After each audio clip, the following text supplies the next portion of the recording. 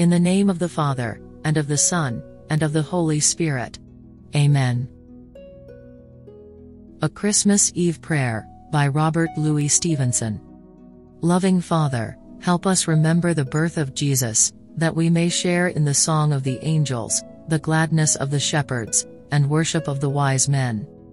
Close the door of hate and open the door of love all over the world. Let kindness come with every gift and good desires with every greeting.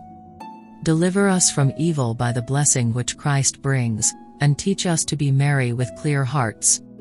May the Christmas morning make us happy to be your children, and Christmas evening bring us to our beds with grateful thoughts, forgiving and forgiven, for Jesus' sake. Amen.